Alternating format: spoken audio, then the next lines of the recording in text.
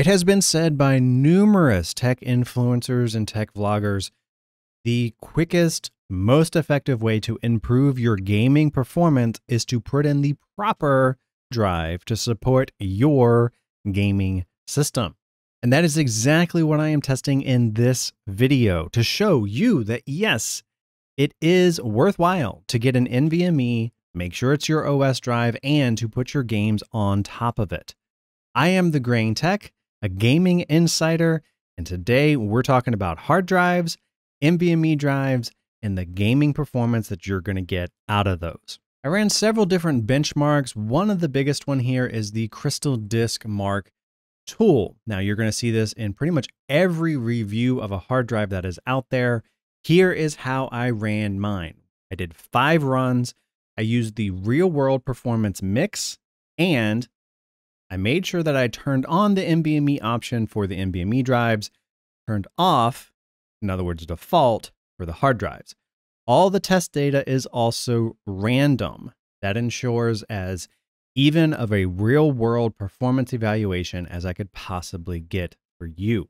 First item of business, because Project 7 is an Intel-based system, it has an 11th generation Intel Core i7 running on a Z490 motherboard, the previous generation of chipsets. What I noticed inside of the BIOS was a very peculiar setting that MSI has set to PCH. And this one setting is responsible for determining how your primary M.2 slot communicates with your system. If this value is set to PCH, it is going to contact the chip on the motherboard and then get communicated to your CPU.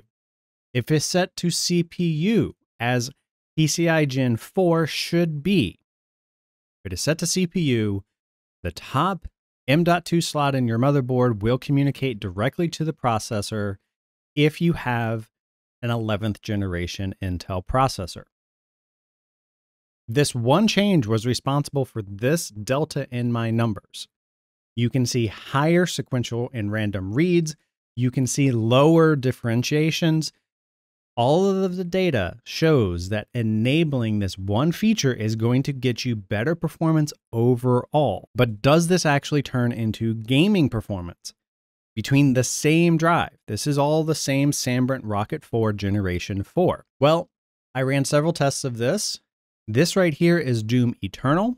Doom Eternal, when set to PCH mode, I'm taking out the portion where I had to interact with the menu and some of the animations that occur in the very beginning. But the actual load interaction time was 27 seconds. Compare that to the CPU enabled option. Again, this is going to be the option that you really want for good performance. That loaded in 20 seconds. So taking all of the other variables out of the equation, changing that one BIOS setting enabled me to load a game 7 seconds faster, even with a very, very fast drive supporting the workload. Because of this, I kept this setting on, and this is going to be the PCI Gen 4 that you're going to see throughout the rest of the benchmarks. Now, here are the raw performance numbers themselves. In the upper right-hand corner, you can see the same Rocket 4 with the CPU option enabled. That's the Gen 4 support. I have a Generation 3 NVMe installed into the M.2 number 2 slot. That's connecting over PCH. That's the chip on the motherboard. That drive is from Toshiba.